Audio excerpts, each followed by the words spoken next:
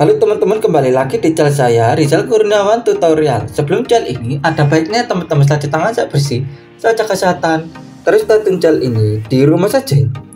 Nah, berita datang dari dunia teknologi, yaitu datang dari sistem operasi Windows.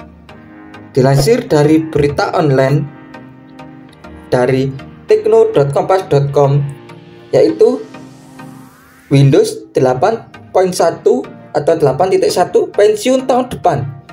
Microsoft beri peringatan kepada pengguna. Penjelasannya yaitu sistem operasi Windows 8.1 akan dipensiunkan pada 10 Januari 2023 mendatang. Microsoft selaku empunya sistem operasi pun mengirim peringatan kepada para pengguna Windows 8.1. Pemberitahuan itu muncul melalui jendela pop-up berukuran jumbo.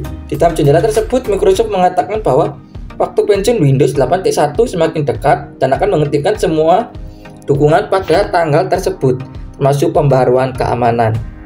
Melalui halaman resminya, Microsoft juga menganjurkan pengguna untuk segera beralih ke sistem operasi yang terbaru, yakni Windows 11. Sebab penghentian dukungan ini akan berlaku untuk semua versi Windows 8.1 dan tidak ada dukungan tambahan. Microsoft juga mengatakan bahwa pihaknya tidak akan memberi program Extended Security Update atau ESU. Artinya pengguna tidak akan bisa membayar dalam bentuk apapun untuk memperpanjang masa dukungan Windows 8.1. Perlakuan berbeda dengan Windows 7 atau Windows 7. Saat Windows 7 dipensiunkan, Microsoft membuka program ESU untuk memperpanjang dukungan keamanan dengan cara berbayar. Dukungan untuk Windows 8.1 akan berakhir pada 10 Januari 2023. Untuk semua edisi di mana bantuan teknis dan pembaruan perangkat lunak tidak akan lagi diberikan. Tulis Microsoft dikutip dari laman resmi Microsoft Kamis 14 bulan 7 2022. Melanjutkan penggunaan Windows 8.1 setelah 10 Januari 2023 dapat meningkatkan risiko keamanan. Lanjut perusahaan. Pengguna sendiri masih memiliki waktu beberapa bulan sampai dukungan Windows 8.1 benar-benar dihentikan. Selama beberapa bulan tersebut, Microsoft akan terus mengirimkan pengingat kepada pengguna untuk segera beralih ke Windows terbaru. Apabila terganggu, pengguna bisa meminta sistem mengirim kembali pengingat tersebut di waktu mendatang, atau pengguna bisa meminta sistem mengingatkan saat dukungan Windows 8.1 berakhir. Himbauan ganti perangkat.